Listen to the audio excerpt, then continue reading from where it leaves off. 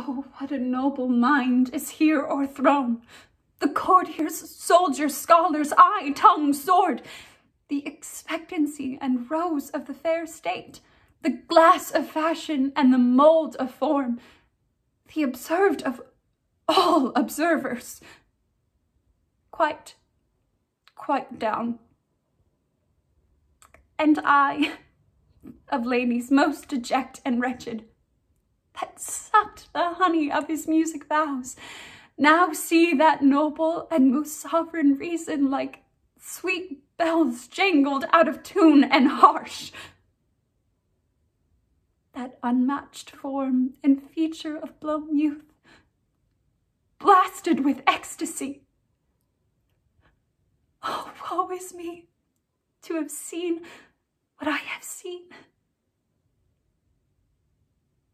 See what I see.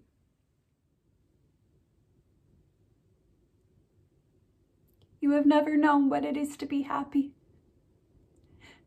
But wait, uncle. Wait. We shall rest. We shall rest. Set your heart at rest. The fairyland buys not the child of me.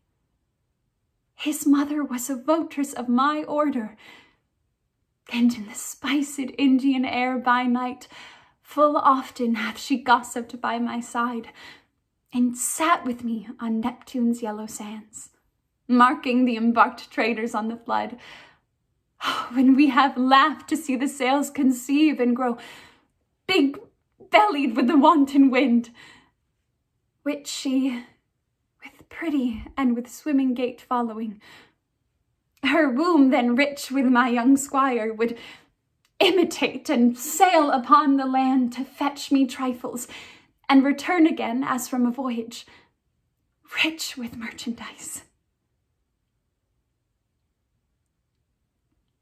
But she, being mortal, of that boy did die.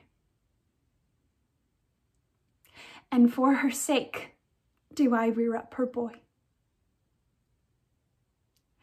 And for her sake I will not part with him.